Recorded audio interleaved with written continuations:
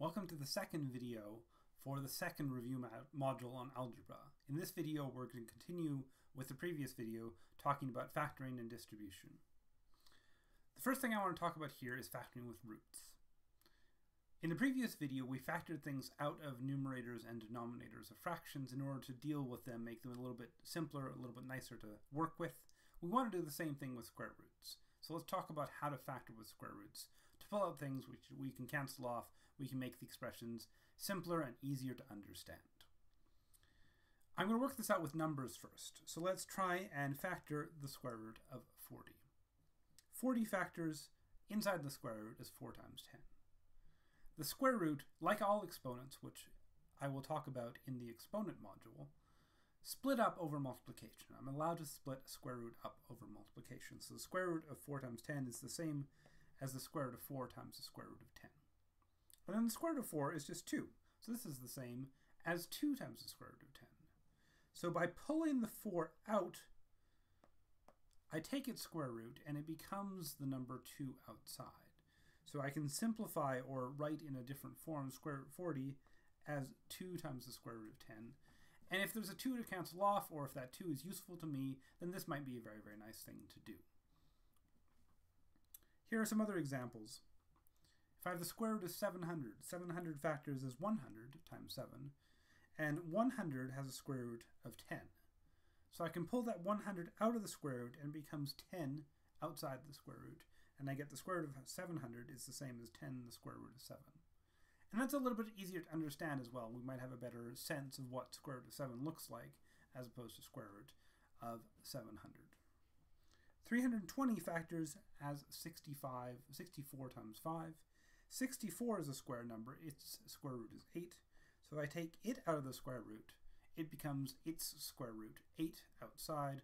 So root 320 is the same as 8 times root 5.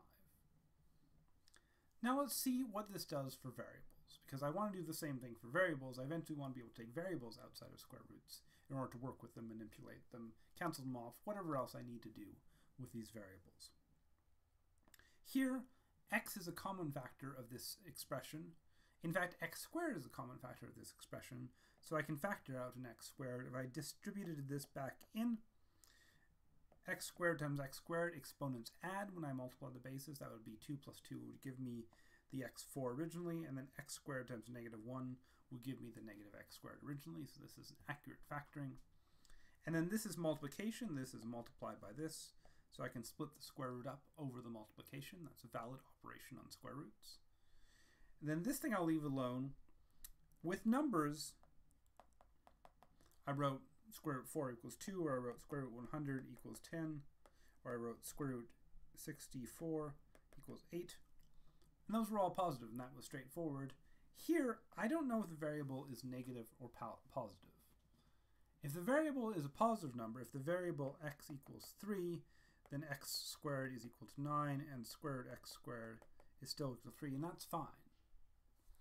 But if the variable happened to be negative, if the variable had the value of negative 5, then x squared would be 25, and square root x squared would be positive 5.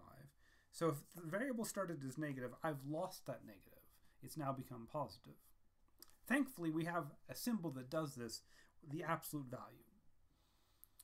So because I don't know whether the variable is positive or negative, I need this absolute value. And this is a really important subtlety when I take things out of square roots. When I take variables out of square roots, if I pull something squared out of the square root, I need to apply that absolute value there.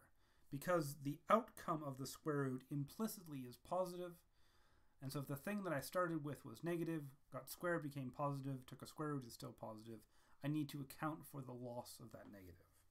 So that's what this absolute value is all about. This discussion of distribution and square roots leads me to talk a little bit about some cautions with distribution.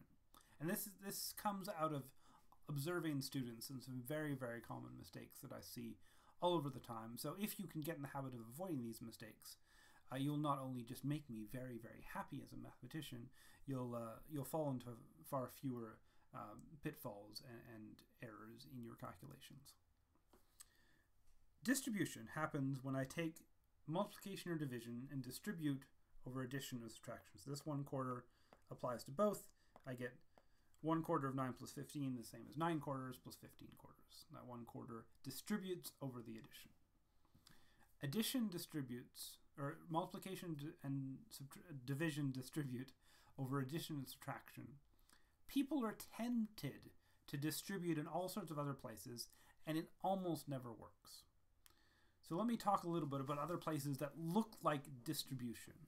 So in this circumstance, I have a square root, and it looks like we might be able to distribute the square root, split the square root up over the addition. Let's look and see if that works. So if I do the addition first, 16 plus 9 is 25, then I do the square root. Square root of 25 is 5. If I split this up into two square roots, square root of 16 is 4, square root of 9 is 3, 4 plus 3 is 7. 5 is not equal to 7. So this step here must not have been a valid step.